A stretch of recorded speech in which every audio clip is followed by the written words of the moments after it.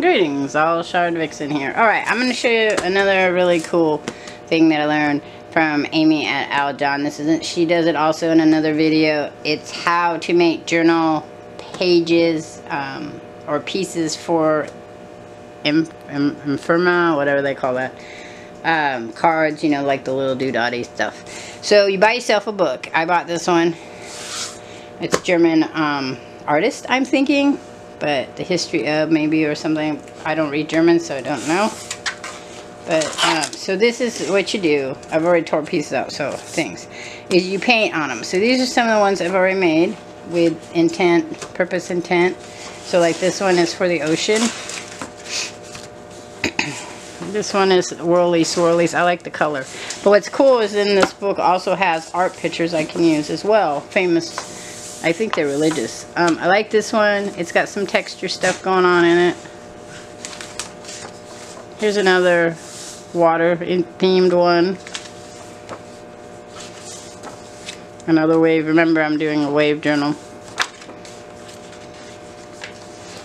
This is my black and white gray style. I like those kind too. You make pockets and stuff with them. Here's another one. Now, what I'm using mostly, I've been starting to use other things, but these are sun catcher or kids' little acrylic paints, and that's what I'm using. They quick dry paint. So, I'm going to do two here. These are with stencils that I did. This is one with kind of like masking. This is one of my own drawings.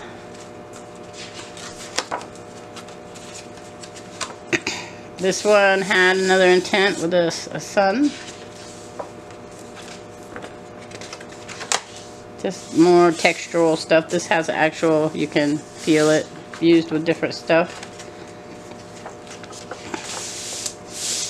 You know, I try to do different color combinations for different things because I want to explore different ways of making stuff. I would probably, because this has a very chalky feel to it, I'd probably put a gloss on it afterwards maybe. I like this one. I just like the pink. It's one of my favorite colors, of course. I do the other side too over here. You can't, you see it, because I'm going to cut them out and make like pockets and stuff. This is a waterfall. This is some other textural stuff. I was trying some stamps, see if I liked them.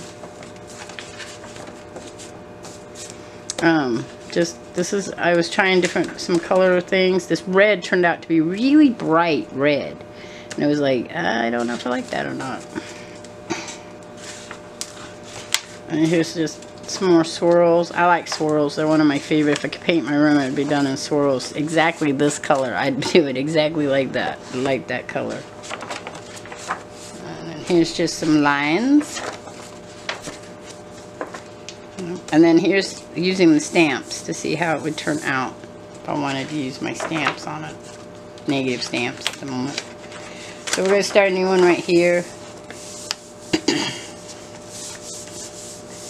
Alright. So, first thing I do is I have made some gessos. Let's see what happens with this one. Okay, this has glitter in it. So that looks like it's sticking better. Yes, it's got more of a sticky texture to it. So I could have, it wouldn't be used as gesso. It would have to be used as textural paint. Doesn't mean that's useless. Just that's what that means. Is I can't use it as anything but texture. So we'll just leave that like that. So as texture paint, that works. I have no luck with texture paint apparently. The thing is that how do... So this is always, to me, one of the problems with using homemade stuff. Okay, is that it doesn't last like other stuff unless you're lucky. So I'm going to leave that as that. We're going to play around with it because nothing is a lost cause. And I'm going to do this. I don't know where my roller is at the moment. So I'll use my roller. Oh, there it is.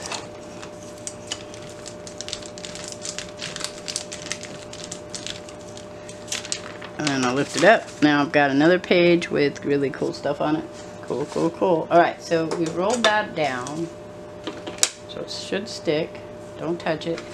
So this, as texture paint, works. I'm wondering now if I put that other stuff on it that was powder, literally. I don't think so, but we'll try it. If I put it on there as powder, would it work? Okay.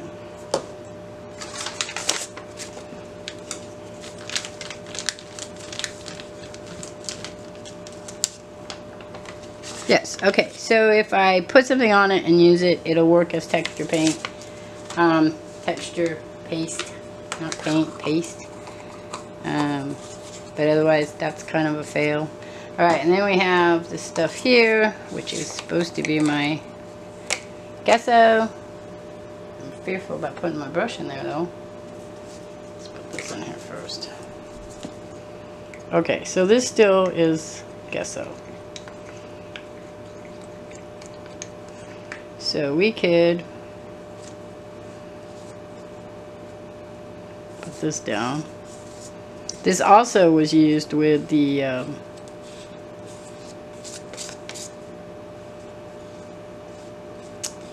this was used with the actual commercial gesso. I think of Mary Stuart gesso, I think. It was actually used with that. And then I used the homemade tempera powder to give it this light pink color. So that's the thing about the homemade stuff, is that you're not going to get this bright, brilliant color as far as I can tell. I haven't been able to.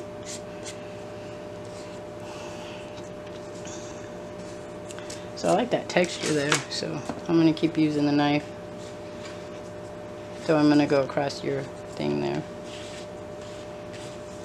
Now, just to let you know in on a little secret. If anything can possibly go wrong in my life, and anything I do, it will. It is a guarantee. You should always expect that. So I just expect that things don't turn out exactly the way the other, until I practiced it and figured out what I've done wrong, why it looks different than theirs.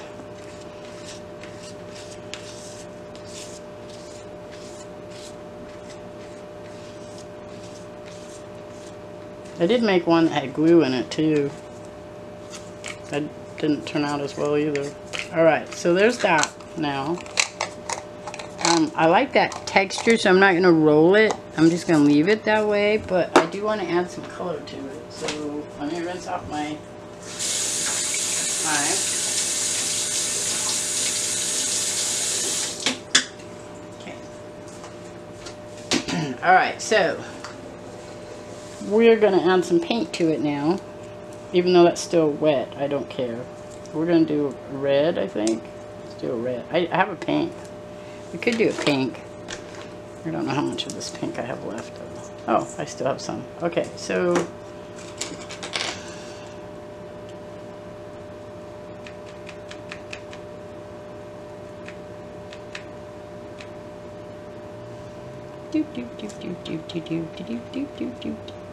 and however you want to texturize this is really up to you, I think. I'm just playing. I'll use everything I make, whether it's likable or not. I'll use it somewhere.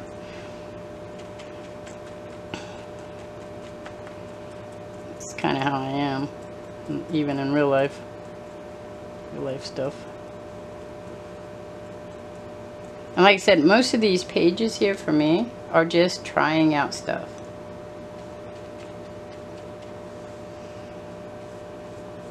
To see how it comes out, like if I like it or not.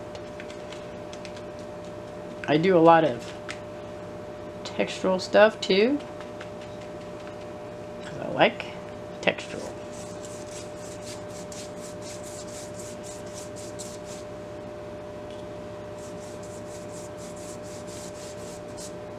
I didn't make a video of me playing around with the different types of texture paste. I think though if I add water to that one, the yellow one, it'll become more textural. So we could try that. Which one is that? Is that this one? Yes. Okay, let's try that, see what happens. I gotta get a mixer though, something to mix it in. So I don't want to mix it in that. So it'll be just a minute. Oh, here's one. I also have a mortar. I'm sure I could use the mortar too to. So if I do this.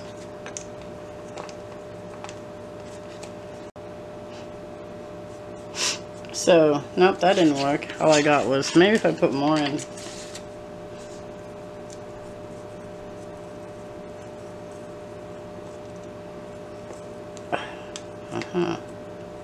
You're like, it's a lost cause, leave it alone. Never, never, never. Nothing's ever a lost cause.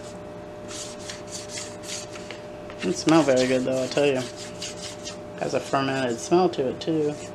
I've had paints do that.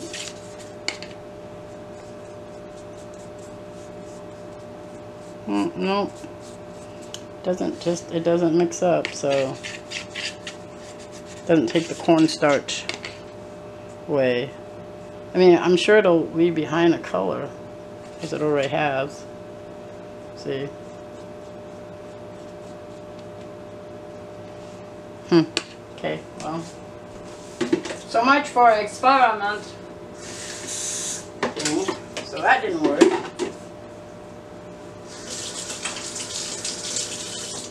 Alright, then we have to do this to pick up excess, and that's what I do anyway, because then I use this stuff too on this. But then I gotta go get my paper to make it so it doesn't stick.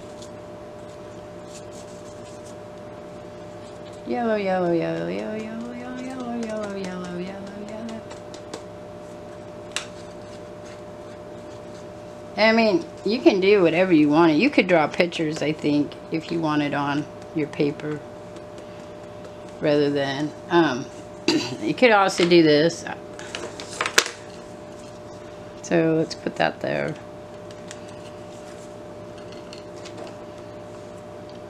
Take my brush out.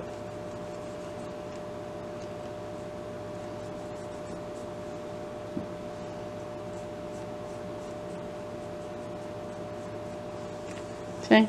Then it gives you more of a little texturized going on there.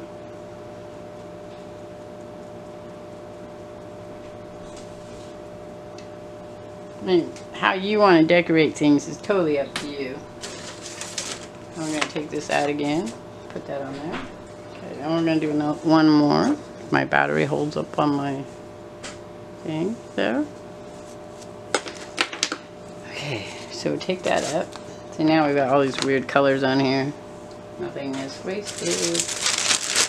I'm going to stick that there, and we're going to flip it over. Now I'm going to do another one. I'm going to do it on this one. I'm going to do a dark color, I think.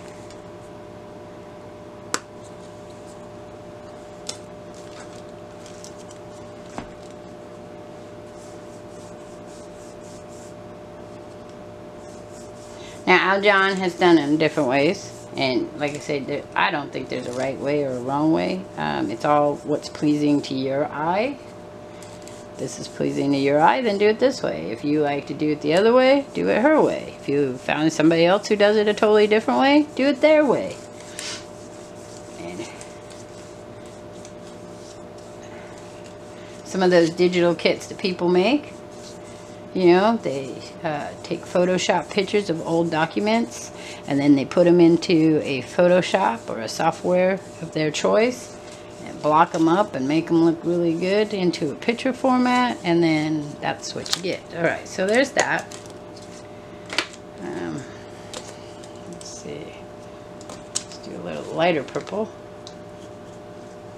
Now, the reason I'm using these is because I'm trying to use them up. I got them in all kinds of different kits, but we used them for the kits, and then we had all this extra stuff. So, and they blend really interesting. I found a thing on how to make your own sun catcher stuff. It's with glue. And I'm not sure if you're supposed to use it when you first start it, because it seems to me it probably go bad, like my stuff does. But you can actually buy this actual paint at stores like Walmart or stuff, just by the paint alone, sun catcher paint. So it quick dries. That's why people use it, because it dries really quick. See, it's already dried.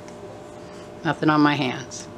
So that's why you use it for this kind of stuff, because you can make quite a few of these and then it's all dry. So now I gotta think about what I want to do with it. Do I want to add some more color? Yellow would be good. I'm in a yellow mood today. Yellow mood. I'm in a yellow mood. Let's do this.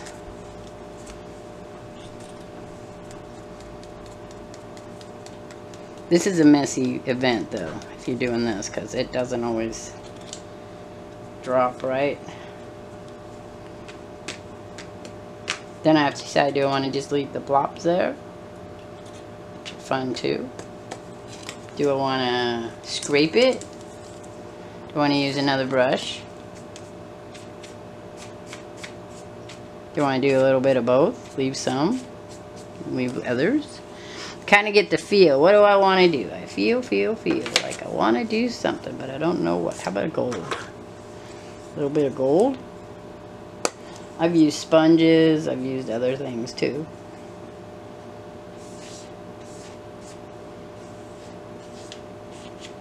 I don't know if I like the gold. Oh, down here the gold's pretty. Maybe up on top we'll put some on top too. And then some of the paints, the colors are just so light that it's like, well, did I really want to do that? Like this. See, the gold is so light. Not really sure that it's a gold I want to do. If you wanted to texturize it, the only one I have on right here is this. But you could do something like maybe lines. Let's see if I have a white. I don't think I have any white left in this one. I probably have white. I have white other places, but I don't have any in this. Just a little bit of white. Okay. So we're going to take white. Maybe right here, because we've got a lot of stripe.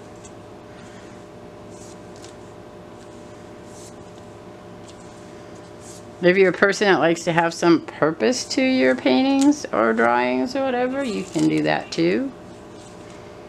If you have a color combination thing going on in your journal, this is a good way to add color that will match to that.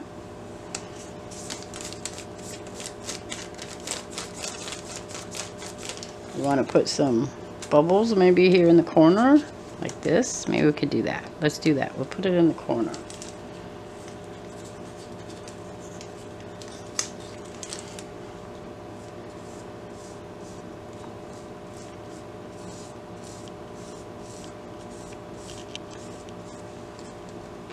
See?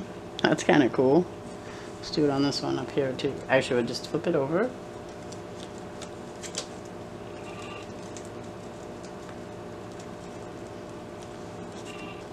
And then we have the other side. And so that's it. But I just think this is a cool idea. You know, I don't know why I never thought of it, because I do paint on the pages.